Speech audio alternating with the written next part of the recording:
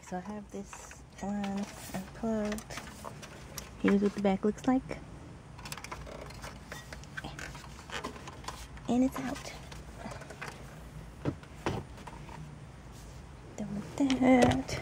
And then here are the connections. Just pretend you don't see that stuff up there. And that is that. So I have my new unit here. I had to put the bracket on with these screws so it can fit. It already has fingerprints because I already used it. So on this unit, here is what the back looks like. So, and this is the connections for Apple CarPlay and Android Auto. These are some other connections. Alright, so tucked back here, I have all the connections that I ordered in order to adapt this unit to my vehicle. Alright, here we go. So we're going to plug this one here. Wrong way. That one goes there. And then this is what plugs into the unit. This black piece here. So next is this one. I believe, actually I don't know what this one's for either. I'm gonna have to put this, but this one connects to this one.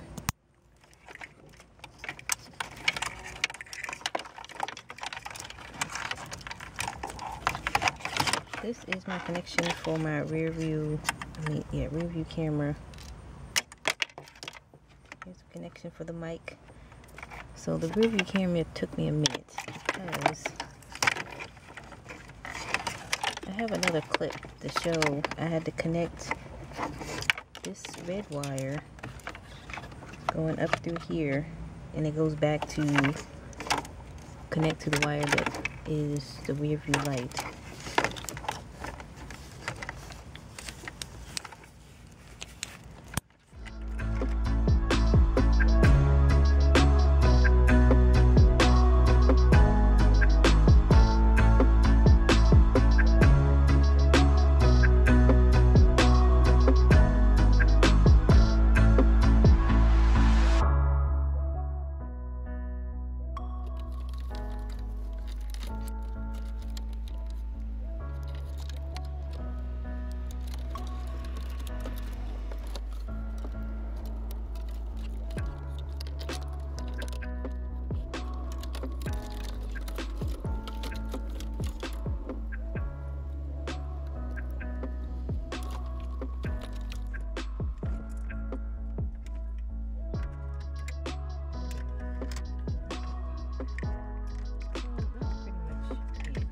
These are the connections. 1, 2, 3.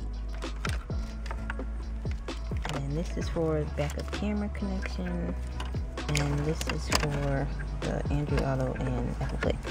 So what I did, I put these wires down through here under the vents.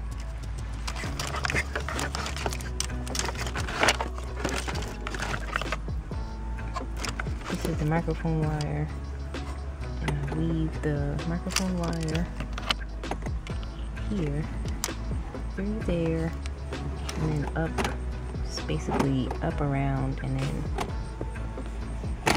through that section, and then I just clipped it there.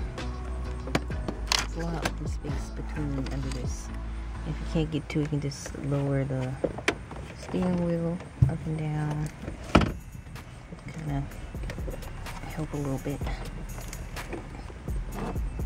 Alright, so I'm gonna put this up in, and then I'll show you how I got the e-brake connection and my Apple Play and Android Auto.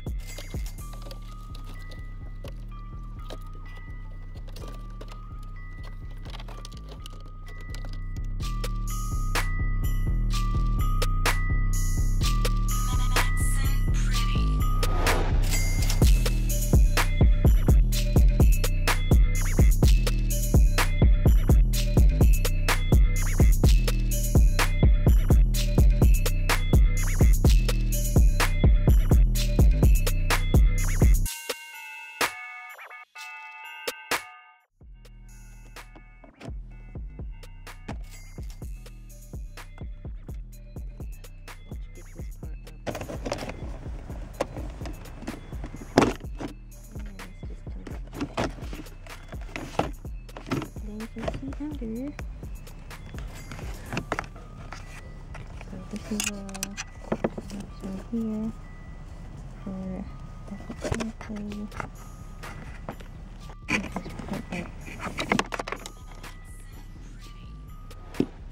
through this hole.